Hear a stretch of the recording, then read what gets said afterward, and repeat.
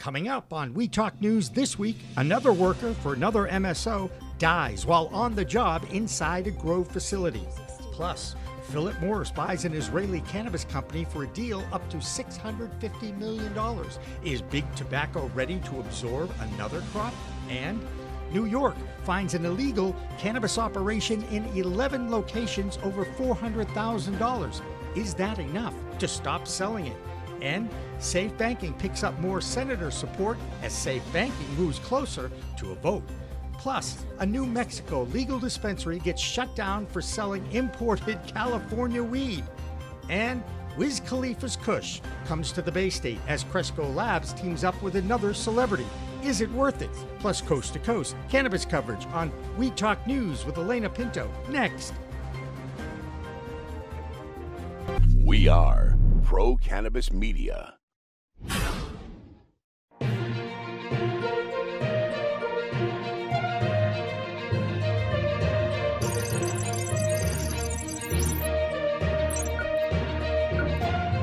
Hi, everyone. Welcome to this week's edition of Weed Talk News. I'm Alaina Pinto. In January last year, an employee of True Leaf Grow facility in Massachusetts died after respiratory failure on the job.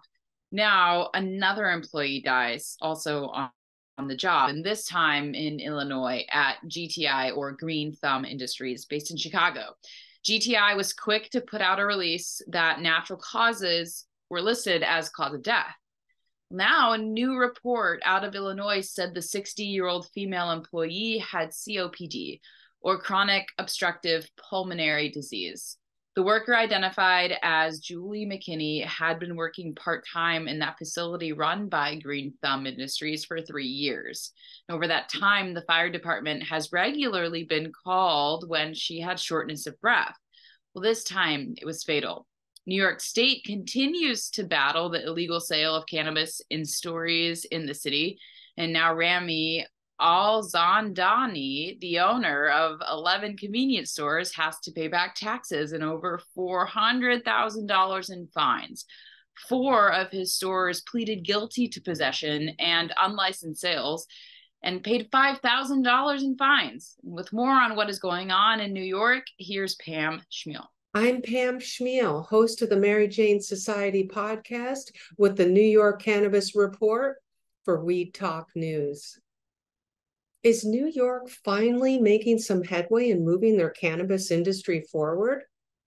Yesterday, regulators granted licenses to another 212 social equity entrepreneurs, bringing the number of approved dispensaries to close to 400. And applications for the general public should be released by September, according to the Office of Cannabis Management. And that should really get the ball rolling. And lawmakers also approved the sale of cannabis flower at pop-up events like farmers markets, concerts, festivals, and fairs to help farmers unload their overstock of cannabis.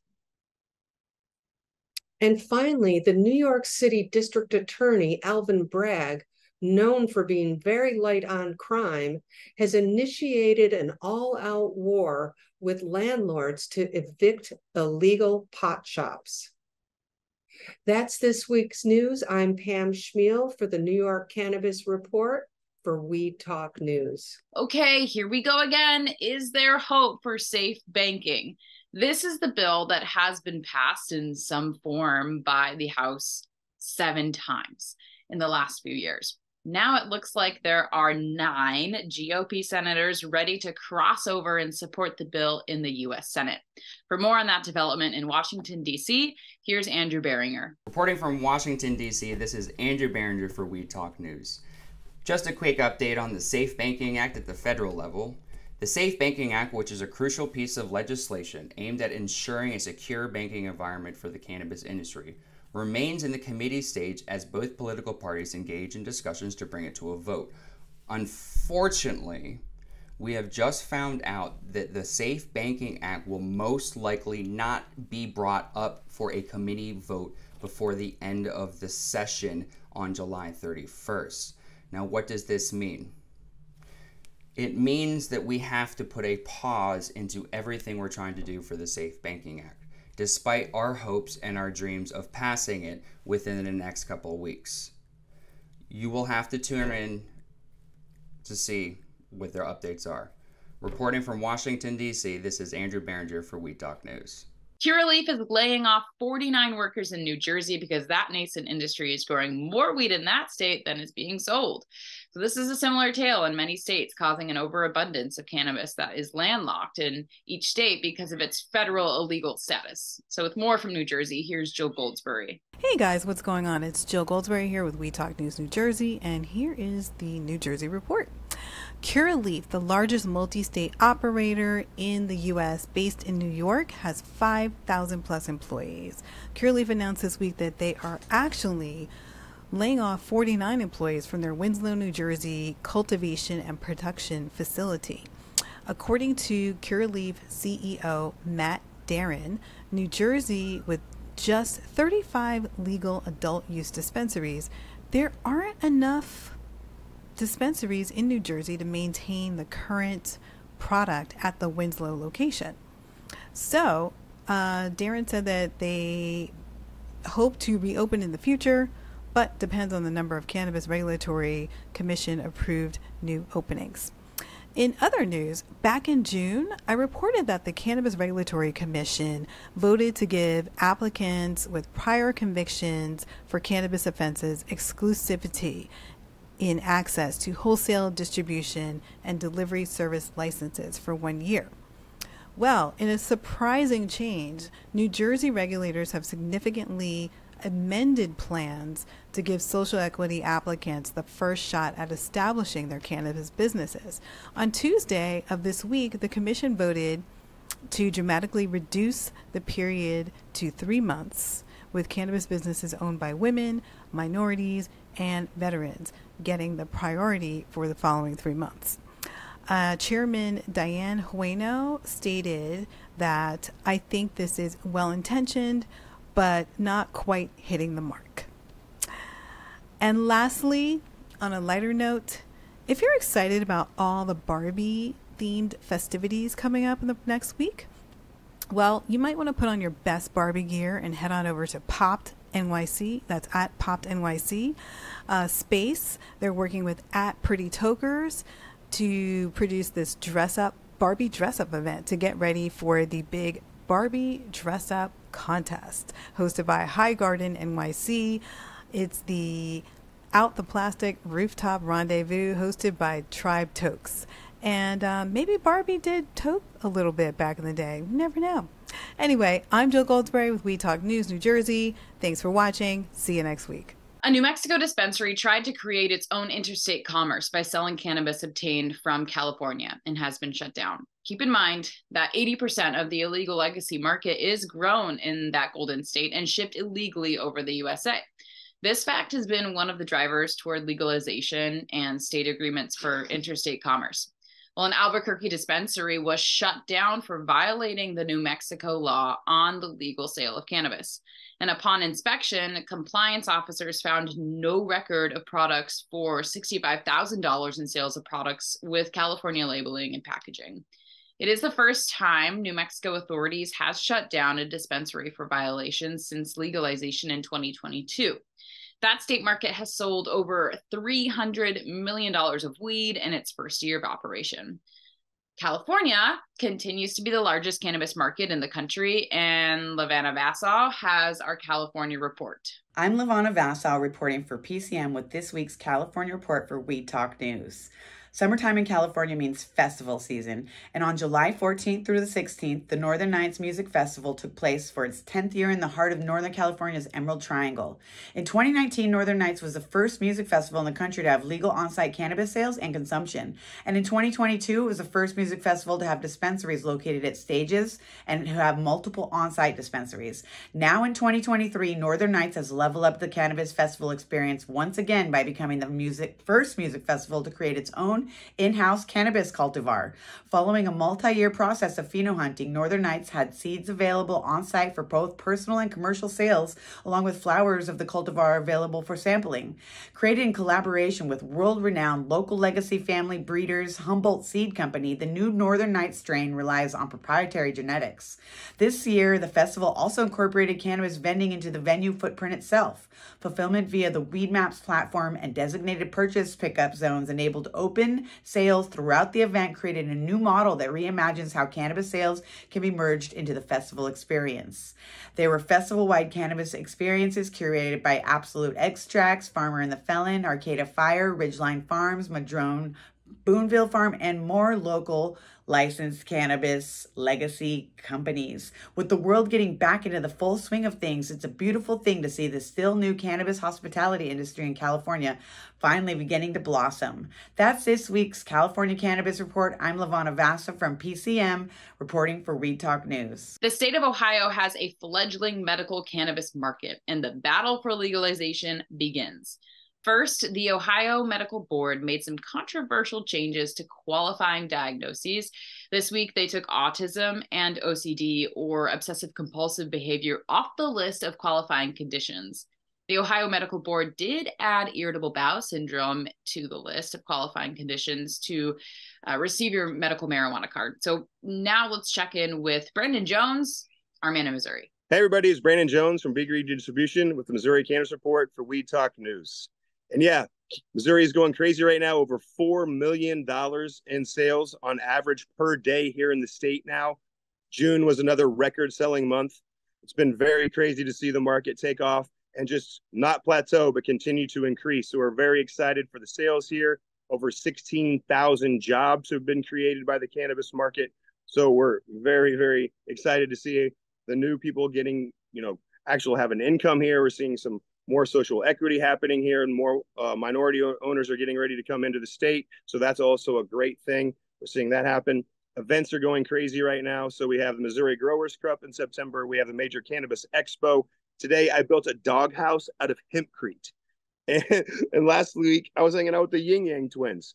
So no matter what kind of culture you want to be a part of, whether it's educational or fun, recreational, we've got it all for you here in the state of Missouri. So again, I'm Brandon Jones with B Green Distribution with Missouri Cannabis Report for Weed Talk News. Everybody stay educated and medicated. Have a great week. Brandon Jones, Missouri Cannabis Report is brought to you by Baker Brands, a curated B2B marketplace for head shops and dispensaries. Now it's time to check on the publicly traded cannabis stocks with Doug Miller from High on Wall Street. I'm Doug Miller from High on Wall Street with this week's cannabis stock report for Weed Talk News. In New Jersey news, workers at Cannabis approved a contract with a labor union. This dispensary is owned by an MSO, Columbia Care, and is their first unionized workplace. The union did not provide contract details aside from noting guaranteed wage increases retroactive to March of this year. Also in New Jersey news, Curaleaf is laying off 49 workers at one of its production facilities. It also hopes to be the next MSO to join the TSX, that's the Toronto Stock Exchange. The company wishes to implement a reorganization of its U.S. cannabis assets according to the filing. Let's look at the stock chart, because I mentioned before when it was around 250, it would pop out of the basement, and it did. It ran to about 420, and now I'm watching for it to pull back. And that's this week's cannabis stock report. Reporting for Weed Talk News, I'm Doug Miller. The price of a pound of cannabis varies from state to state, since every legal state has its own set of rules and regulations, but there is a wholesale index. Cannabis Benchmarks put out a report this week comparing prices, and believe it or not, despite the doom and gloom from the industry, the price is going up from last year. Benchmarks reports that $1,020 per pound is the average price, which is up from $988 in December, which is an increase of 3.1%. You'll never guess where the most expensive wholesale price for a pound of cannabis is.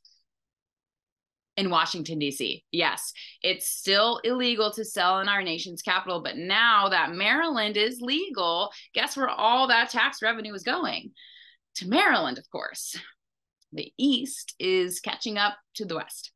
In Washington state, though, Matt Friedlander is our correspondent there, and here's his report for this week. Hello all, Matthew Friedlander coming to you from the owner's office here at Skagit Organics with the Washington State Cannabis Report for Weed Talk News.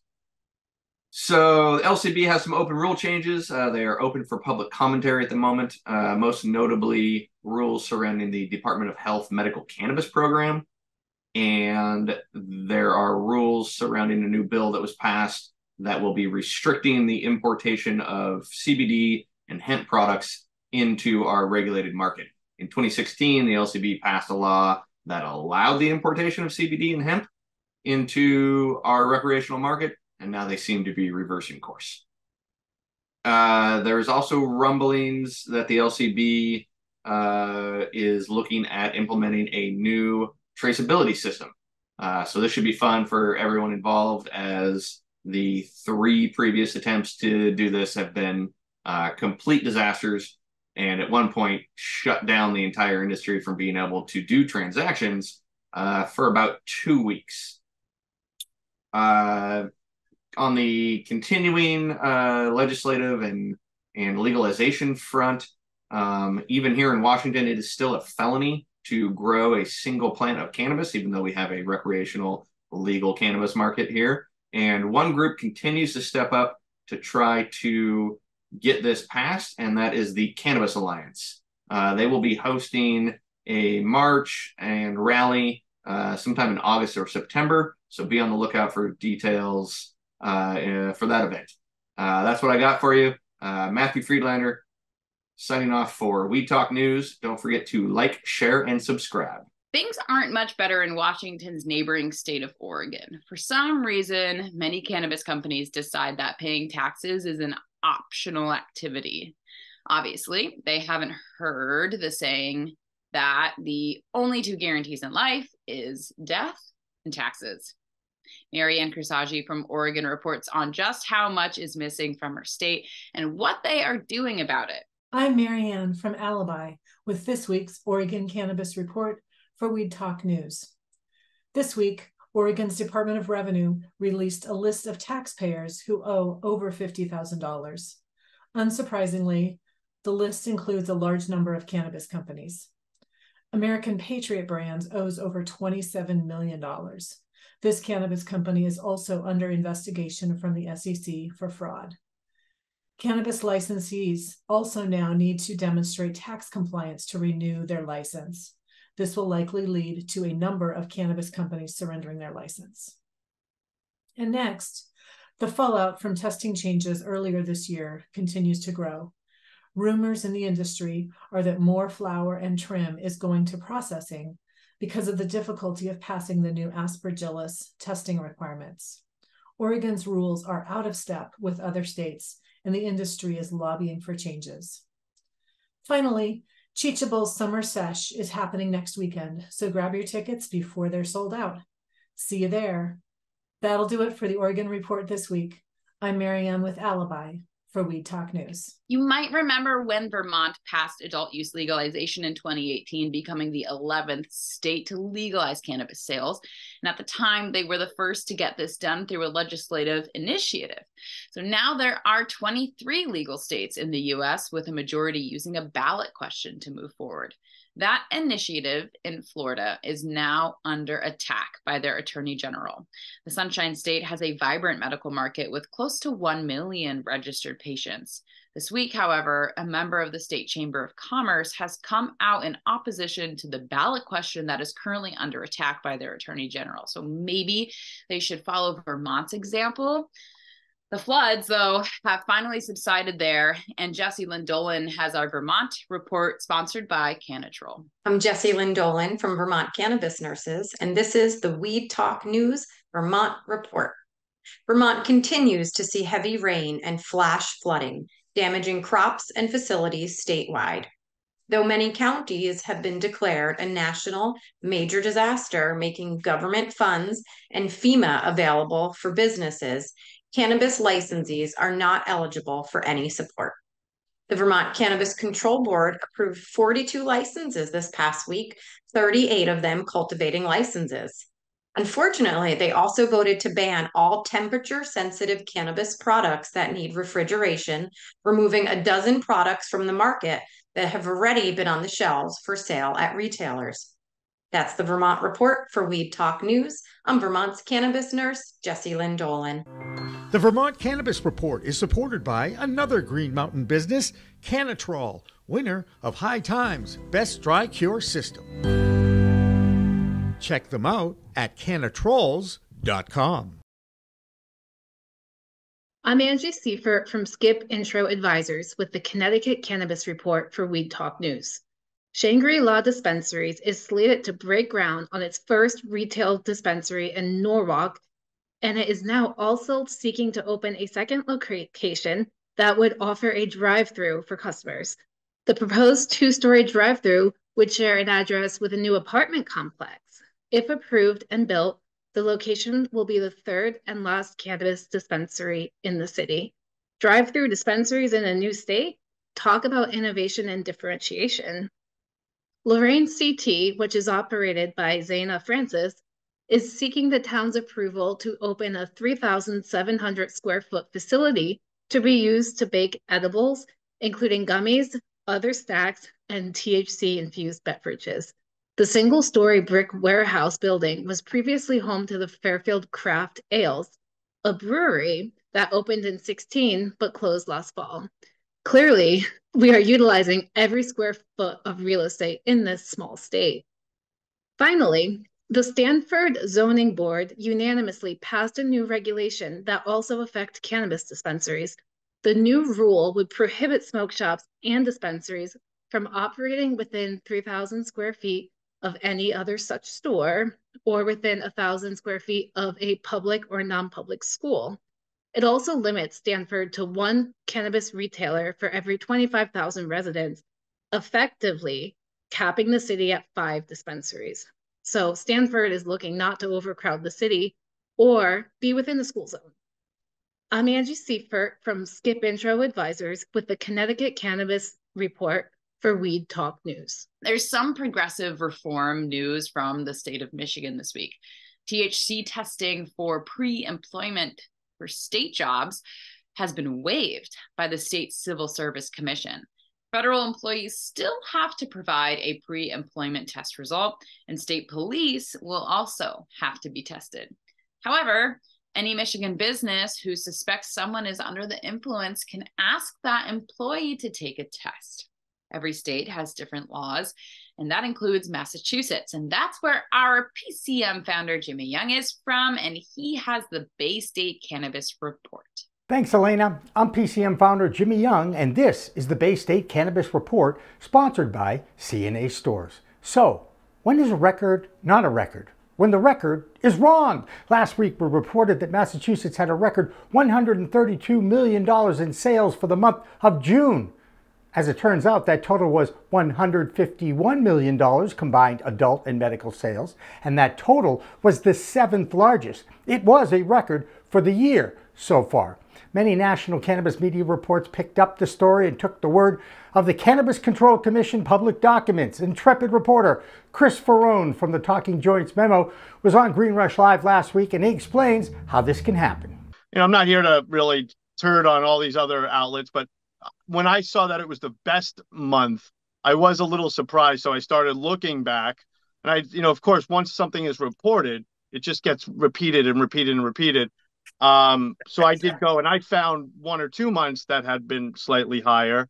And, this really isn't a big deal. It's one of those things, but it does go to show that with cannabis media, one thing, for me, the repetition, the aggregation without fact checking, that's a little bothersome.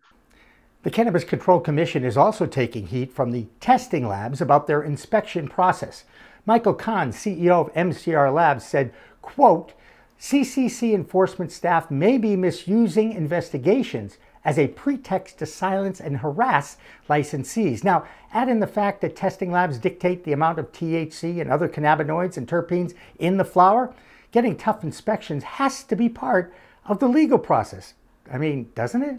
That's this week's Bay State Cannabis Report, sponsored by CNA Stores. I'm PCM founder Jimmy Young reporting for Weed Talk News. The Bay State Cannabis Report is sponsored by CNA Stores, a veteran-owned and family-operated dispensary in Amesbury and Haverhill. It has the best selection in the state and a dedication to the community north of Boston.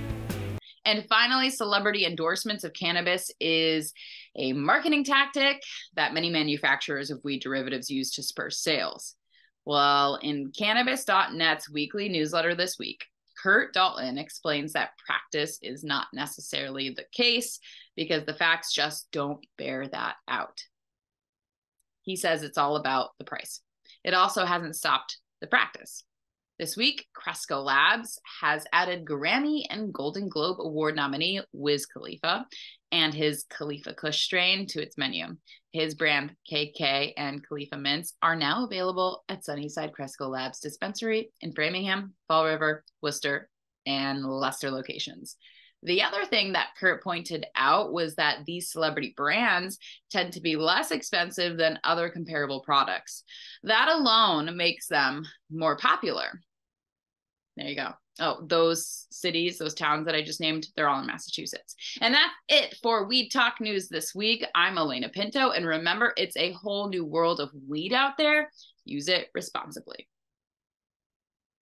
Oh.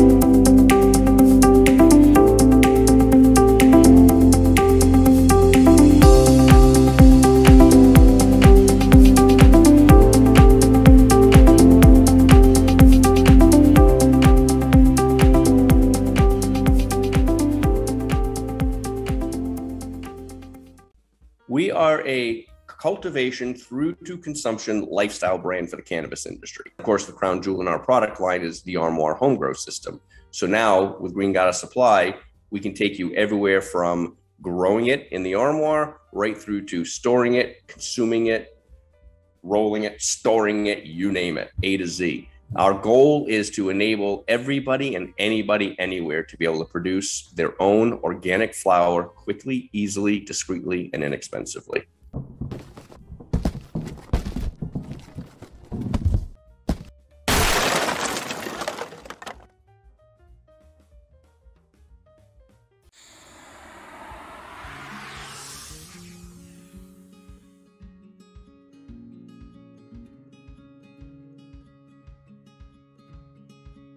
You would think that it is. However, there's quite a bit of debate right now in the accounting industry when it relates to cannabis with this exact question. I'm part of a few different networking groups that are solely accountants for cannabis companies. And there's been quite a bit of back and forth in those communities and discussion regarding whether 280E, if it went away, if the administration legalized cannabis or took it off of Schedule 1, what would happen? And it could go either way right now. The debate is it can make the accountant's life much easier. That's what a lot of the inexperienced accountants are saying right now, it seems, whereas the accountants that have been in this industry for a while and have gone through the same thing that happened with hemp a few years ago are saying that it actually will make lives more difficult, because when hemp became declassified a while back, the accounting became more complicated.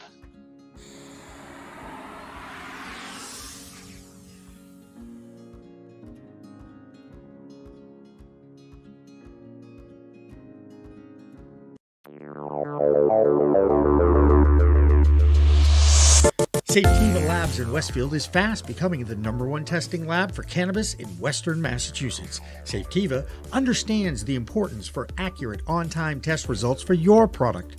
That's why their current compliance panel turnaround time is less than 2 days. That's Safetiva Labs in Westfield. For more information, go to safetiva.com. The Vermont Cannabis Report is supported by another Green Mountain business, Canatrol, winner of High Times Best Dry Cure System. Check them out at canatrols.com.